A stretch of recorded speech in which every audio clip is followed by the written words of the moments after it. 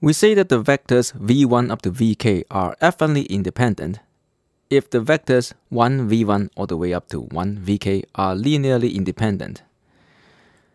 So these vectors here are basically the original vectors with an extra component containing the value 1. From this definition, we can see that any singleton set of vectors is going to be an affinely independent set. For example, the set consisting of just the 0 vector is an affinely independent set. Now, if k is at least 2, there are two other ways to test affine independence. The first is that none of the vectors v1 up to vk can be written as an affine combination of the remaining vectors.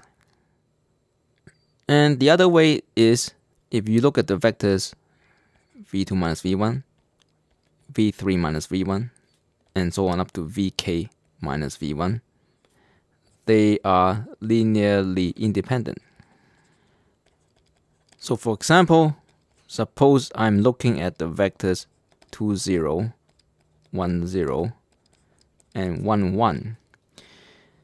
In order to determine if they are affinely independent, what I can do is I can look at the vectors 1, 0 minus 2, 0 and 1, 1 minus 2, 0 and see if they are linearly independent. Now, these two vectors are minus 1, 0 and minus 1, 1 respectively. And these are clearly linearly independent. And so these three vectors here are affinely independent. It is not difficult to prove from the definition that these two are equivalent for the case when k is at least 2. The details will be left as an exercise.